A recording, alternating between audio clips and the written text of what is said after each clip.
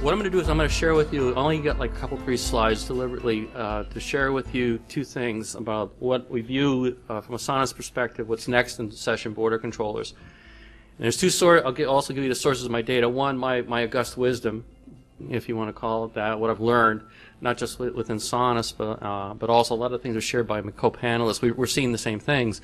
But also I factor in the input that we've gotten back from the Sonos customer base. For those of you who may be familiar, in the 10 years Sonos has been shipping and VoIP solutions, our install base is running about 35 billion minutes of use every month, of which the Sonos MBS is a component. So I kind of think they might know what they're doing. So, anywho. First of all, the other byproduct of the session is that although a session border controller is absolutely a mandate for successful pairing for all the things we've already discussed, the session management, call control, protection, I'm a security weenie. Okay, when I first joined Sonos, I wouldn't know Erlang if I tripped over it.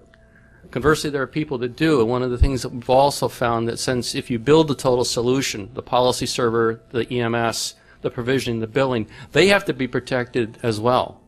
So they're in the concept of what is referred to as defense in depth. And a byproduct is that, attacks are, in the IP voice world, they're not new, they're just what's in vogue. Go back and do some Googles and fun things with SMTP, or web attacks, or SQL injections. And also we're finding, talking with customers, that a number of the threats are internal. It isn't that necessarily people are bad, just that they go home, crank up the laptop, some kid goes to an anime site while dad's VPN'd into the NOC, gets something they shouldn't have, and it gets and locks up and goes into network behind the firewall. Nothing can stop that. And then also a number of our customers, and once again I'm sure my colleagues agree with this as well, that carriers are in fact using the public internet in an increased way for connectivity to reach people like you and me, the consumer models. Now, what do? Do you throw up your hands? No. Work items. Lots of sources for you guys to look at. Yes, market analysts are important. One thing I would highly recommend is that there is an organization called the VoIP Security Alliance, or VoIPSA.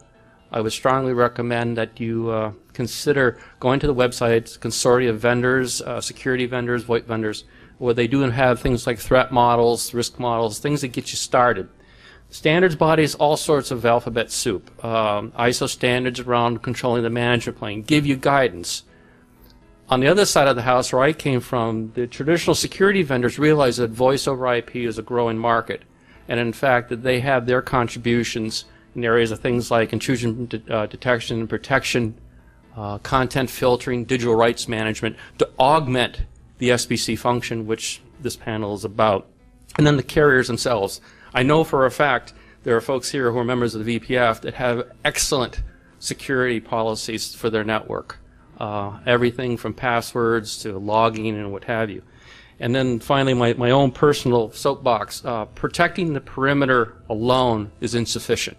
You have to ensure that the elements in the network themselves are protected and hardened, which is the part of the Sonos Secure Network policy. Okay, what do folks want to do? Well, this is what they tell me. Some of the obvious things, they want to do pairing exchange VoIP traffic with others for whatever reason, hence why the VPS exists. Value-added services at the edge, transcoding, inner working of DTMF types or fax types, strong centralized policy making use of least cost routing. We're going to come back to that in a little bit. How do I get to legacy devices, non-SIP devices, MGCP, H323, they still exist in parts of the geographies of the world. This next one's really important. The third from the bottom, they want to be able in the same box, in the same enclosure, be able to connect to circuit networks and packet networks simultaneously, where as time moves and as customers move to IP, that in fact you can do it on a gradual basis and you don't need additional hardware and you don't have to do a flag day upgrade. Be able to do in-field upgrades without taking the box down, what is sometimes referred to as live software update. And then to pull this all together, I want to be able to bill a TDM call just the same way I bill an IP call. So that's kind of the high-level summary. Now, what are some of the attributes under the skins? First, to provide a carrier-grade platform. Once again, that's one of the benefits I have as the Sonos NBS product manager, is that I'm drawing upon hardware that's got 10 years under its belt. And at its heart, it is in fact a voice switch. It should be able to be used in either peering or access deployments, depending on your customer's needs. Value-added services, you can actually charge for that, by the way.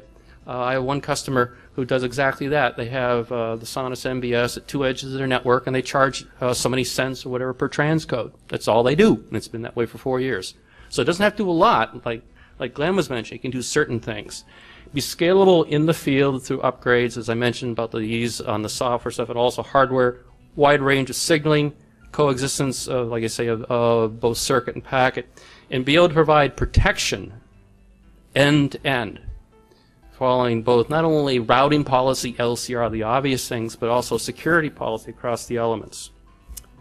So that's pretty much it. Like I said, no need to panic. There's a lot of good information out there. In the sense of, like I say, there's sources not only in the vendor community, but also, like I say, in the standards. Okay, thanks.